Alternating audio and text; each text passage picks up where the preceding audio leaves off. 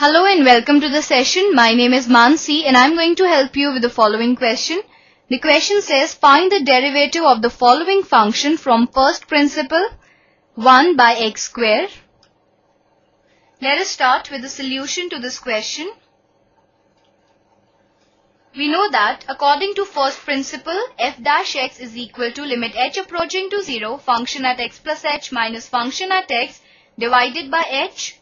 We have fx is equal to 1 by x square. So function at x plus h will be equal to 1 upon x plus h the whole square.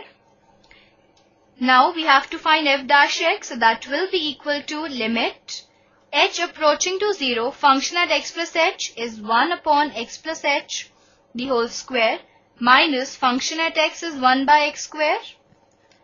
This divided by h. Now this is equal to limit h approaching to 0. Now in the denominator of the numerator we will have x square into x plus h the whole square, and here we will have x square minus x plus h the whole square, the whole divided by h. This can be written as limit h approaching to 0, x square minus x square minus h square minus 2xh divided by x square into x plus h the whole square into h.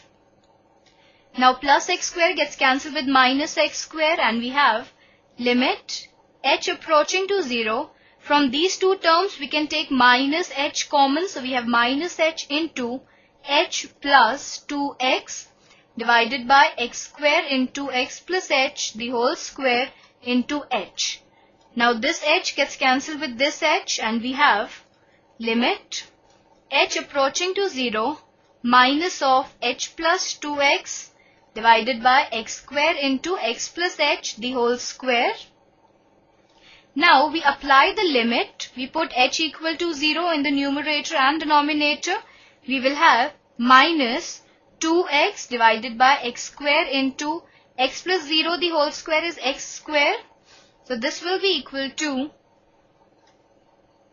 minus 2 into x divided by x cube into x. We can write this as this also. X gets cancelled with x and we have minus 2 by x cube. Or we can simply write minus 2 by x cube. So this is our answer to the question. I hope that you understood the question and enjoyed the session. Have a good day.